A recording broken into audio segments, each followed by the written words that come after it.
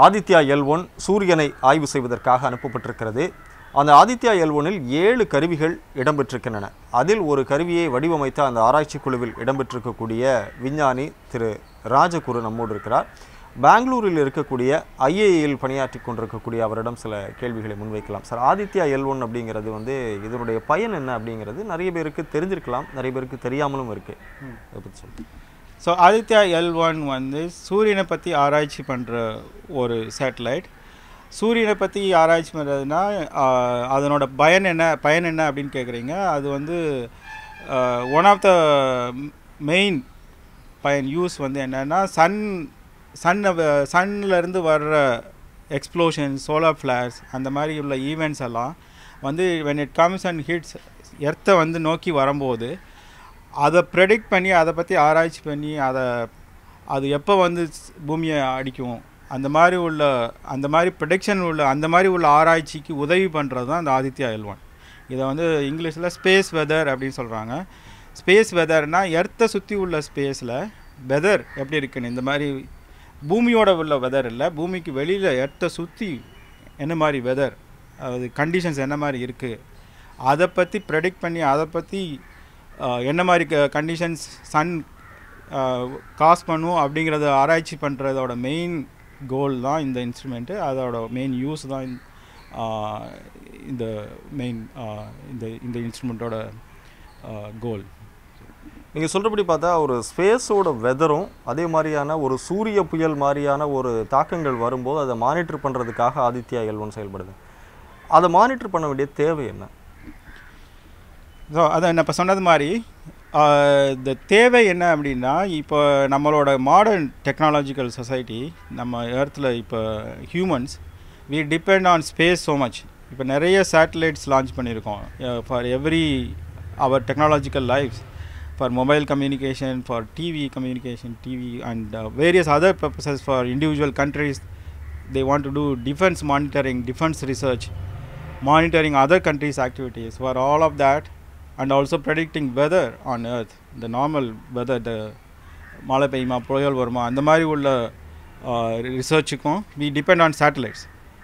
பூமியை சுற்றி வர மேன்மேட் சேட்டலைட்ஸ் அதெல்லாம் ஃபங்க்ஷன் ஒழுங்காக பண்ணணும் அப்படின்னா you need to know சன்லேருந்து வர்ற அந்த எக்ஸ்ப்ளோஷன்ஸ் எப்போ வரும், எப்போ ஹிட் பண்ணும், என்ன இன்டென்சிட்டியில் ஹிட் பண்ணும், அந்த மாதிரி உள்ள தேவைகள் அதை சாட்டிஸ்ஃபை பண்ணுறதுக்கு, அதை ஃபுல்ஃபில் பண்ணுறதுக்கு இந்த மாதிரி ஒரு ரிசர்ச்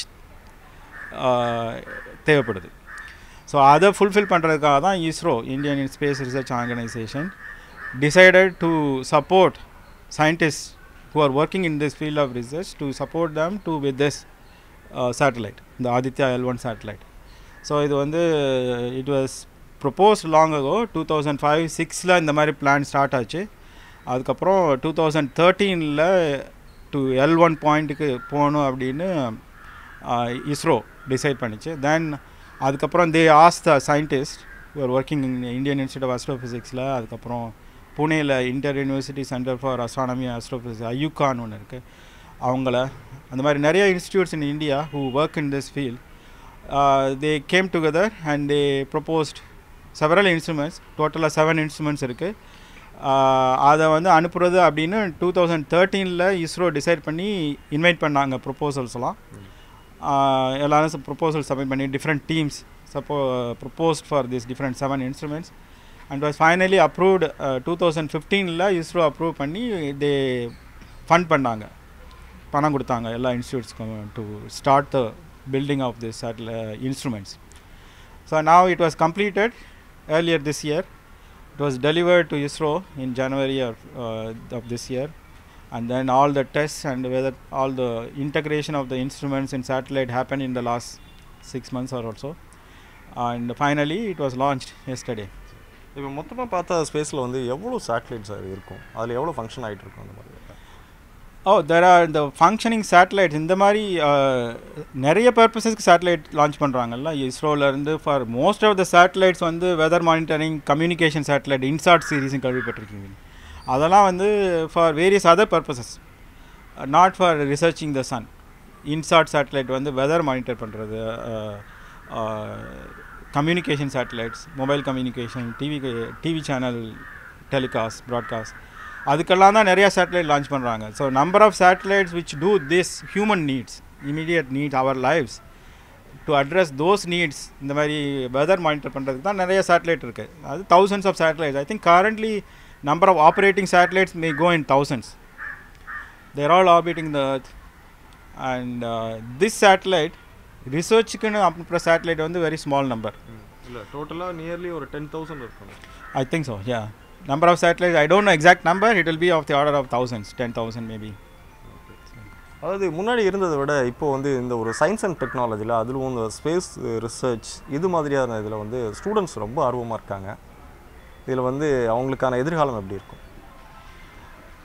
ஸோ ஸ்டூடெண்ட்ஸ் வந்து இப்போ நாங்கள் இப்போ இந்த ஒரு ஈவெண்ட் நடத்தினோம் இங்கே தமிழ்நாடு சயின்ஸ் சென்டரில். இந்த ஆதித்யா L1 மிஷனை பற்றி ப்ரெசென்ட் பண்ணுறப்ப I could see a lot of very young children, young students from schools showing a lot of interest. அவங்களோட இன்ட்ரெஸ்ட்டை சாட்டிஸ்ஃபை பண்ணி அவங்கள மோட்டிவேட் பண்ணி இந்த மாதிரி ரிசர்ச் டைரக்ஷனில் அவங்கள மோட்டிவேட் பண்ணுறது வந்து it's a very important activity. So the experience I had today it is very very positive. நிறையா school children they show interest. யா, அவங்களுக்கு என்ன மாதிரியான ஒரு படிப்பை எடுத்தால் இதில் வர்றதுக்கான ஒரு சாத்தியங்கள் இருக்குது? அதை ஸ்கூலிங் முடிச்சுட்டு காலேஜுக்குள்ளே வரும்போது அவங்க என்ன படிக்கணும்? So to two astronomy research நம்ம வந்து இப்போது நிறைய இன்ஸ்டியூட்ஸ் இருக்குது இந்தியாவில் for to educate in give decrease in science. சயின்ஸ்னால் physics, maths, chemistry அந்த மாதிரி ஏரியாஸில் ரிசர்ச் பண்ணுறதுக்கு இன்ஜினியரிங் எடுத்துகிட்டு போய் ரிசர்ச் பண்ணலாம், சயின்ஸ் ஸ்கீமை எடுத்துகிட்டு போய் ரிசர்ச் பண்ணலாம். இப்போ நிறையா நீ கேள்விப்பட்டிருப்பீங்க Indian institutes of science education ரிசர்ச்னு, IISERs. அது நிறைய இருக்குது இப்போ இந்தியாவில். ஒவ்வொரு நிறைய சிட்டிஸில் ஸ்டார்ட் பண்ணியிருக்காங்க இந்த லாஸ்ட் 10 இயர்ஸாக. அதில் வந்து they are focusing on science education. அதே மாதிரி IITஸில் technology education, engineering degree. So any bachelors degree in science or engineering which focuses on science and maths, அந்த டிகிரி எடுத்துகிட்டு you can go for research. You can do choose research.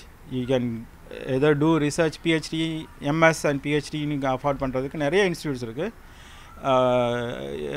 அதுக்கப்புறம் MS முடிச்சுட்டு PhD பண்ணணுன்னா எங்கள் மாதிரி institute, research இன்ஸ்டியூட்ஸில் we are training. எங்கள் இன்ஸ்டியூட்டில் very good students program இருக்குது, PhD students program. After MSc or after BTech எங்கே இருக்குது? Bangalore, Indian Institute of Astrophysics. We take PhD students, we train them. So central government institute. So there are Department of Science and Technology of the Government of India. They have so many research institutes all over the country. IIA Astrophysics research la we are there, and there is a Department of Space, ISRO department. Avungalum they have several institutes for research in space. அப்புறம் புனேயில் IUCAN ஒன்று இருக்குது, inter university centre for astronomy astrophysics. அவங்களும் இந்த மாதிரி research பண்ணுறாங்க. So all these institutes they take train students for PhD R they also do internships. You can go and do short term projects. Then you can motivate yourself. அதுக்கப்புறம் ஒரு exposure கிடச்சதுன்னா உங்களுக்கு அதுக்கப்புறம் ஸ்டூடெண்ட்ஸ்க்கு ஒரு நல்ல ஐடியா வரும். So you can all the college students either engineering or science, they can go to these research institutes to do a short term projects, internships சொல்கிறோம். அந்த மாதிரி ஆப்பர்ச்சுனிட்டிஸ் எல்லா இன்ஸ்டியூட்லையுமே வச்சுருக்காங்க with support, with monetary support. So students should be encouraged to take those programs and get some knowledge. அதுக்கப்புறம் they get a better view of what they can do அதுக்கப்புறம். So they can either go abroad or take up a program here in the country. There are so many institutes to do research and then take it as a career.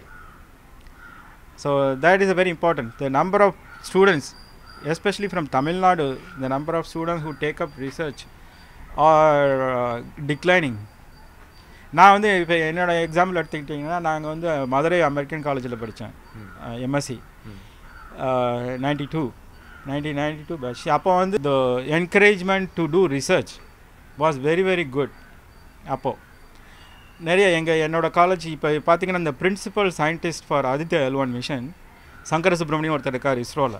அவர் வந்து என்னோட same batchmate as in American college. So he also study, அவரும் American college தான் படித்தார். அந்த சமயத்தில் இந்த மாதிரி number of எவ்வளோ பேர் நாங்கள் சயின்ஸை எடுத்துட்டோன்னா எங்கள் கிளாஸில் 12 பேர் தான் மொத்தம். அதில் 6 பேர் ஆல்மோஸ்ட் 50% டுக் அப் ரிசர்ச். எல்லாமே இங்கே தான் வேரியஸ் இன்ஸ்டியூட்டில் ஒர்க் பண்ணுறோம். சங்கர சுப்ரமணியம் வந்து ஒரு எக்ஸாம்பிள் அவர். ஸோ அந்த நம்பர் ஆஃப் ஸ்டூடெண்ட்ஸ் அந்த மாதிரி taking up research is declining over the years. So அது வந்து கொஞ்சம் சேஞ்ச் ஆகணும் தமிழ்நாட்டில். So that is my wish. அது one of the goals for interacting for Tamil Nadu Science Center with the public and the students is to give an exposure to the Tamil Nadu students to take up research.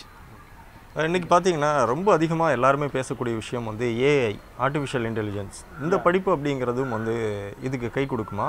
அதனுடைய எதிர்காலம் எப்படி? Of course artificial intelligence, machine learning இதெல்லாம் இது வந்து new type of techniques to do research. It is applicable in all areas of research. Astronomy, astrophysics, space physics, every area of research you can use these techniques, modern techniques.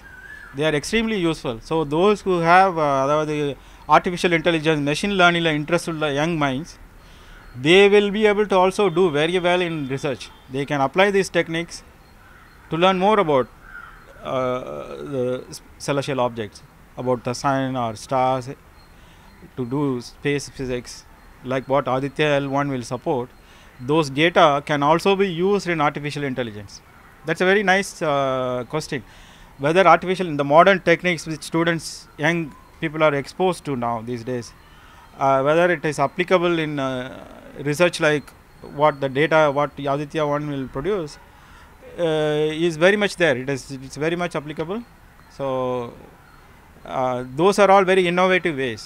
So those should be encouraged. I think young people should be made aware of such possibilities. Thank you so much for your information. Thank you, sir. Thank you.